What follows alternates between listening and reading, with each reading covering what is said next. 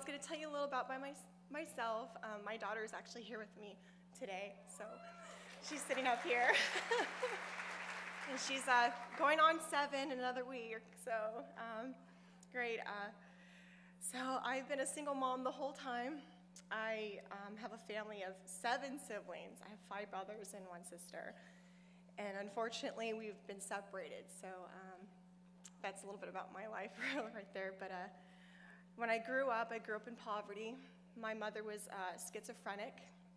My dad was an alcoholic. So growing up, it was really abusive, and I was also sexually abused throughout most of my life until I was about 10 years old,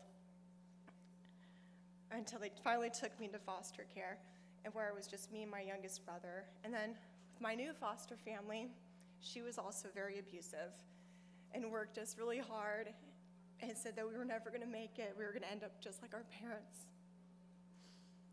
And then 2 days before I graduated, or it was actually 2 days after I graduated, she kicked me out of the house and dropped me off at a Job Corps center in Sacramento with just a suitcase of clothing.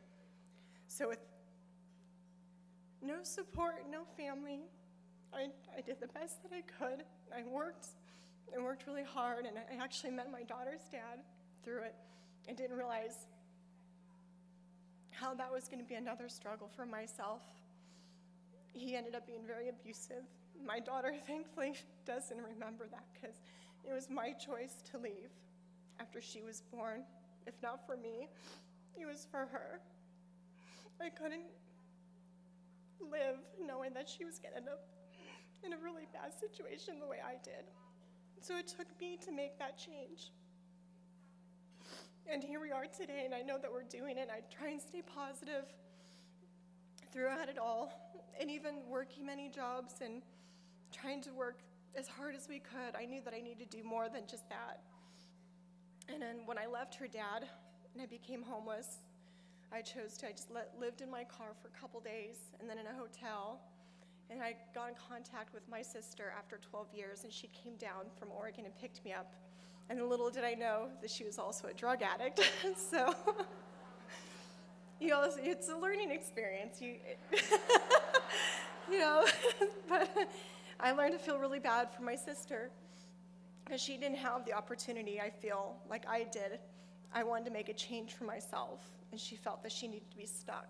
And she ended up losing her kids and her family because of her addiction. And now, till this day, I don't even know where she is. But when I moved up here, I ended up getting an apartment. I found another job, and through it, I was struggling to fight for custody with my daughter, the visitations. But we still managed, and I'm still doing that today. It's still hard, but we're getting there. And then the last job I just had, it just wasn't making enough money, and I decided, you know what, I'm going back to school. No more excuses for myself. As much as I wanted to, I was really scared, and so I did it. I enrolled at Rogue Community College, and it was a great place. There was people of all ages there, so I didn't feel bad about going back to school at the age that I am, which I don't want to tell you guys.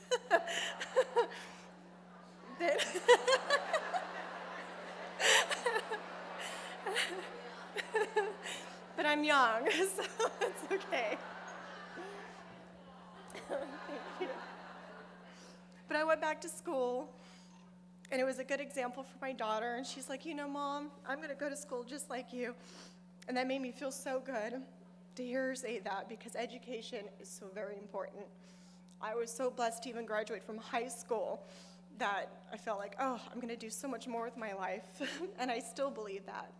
And that if I can do it, anybody can, no matter what situation you're in, no matter if you've been abused or neglected, there's always hope. And I want to be an example for everyone who felt that they were in that position, that they had no one to turn to, they had nothing left in life, but they do. And I feel every day that I was just blessed to even be here and to have my little girl, because without her, I don't know what I could do, But we're here. And I'm working now with a great organization, which is Southern Oregon Head Start. And through them, it really made me want to be a teacher. I love the fact that I get to work with children that were just like me. They're in foster care that were abused and neglected.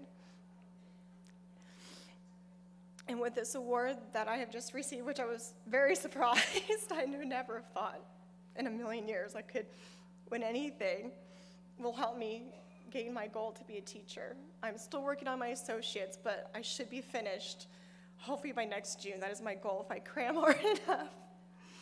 And then hopefully go on to the four-year college to get my master's degree.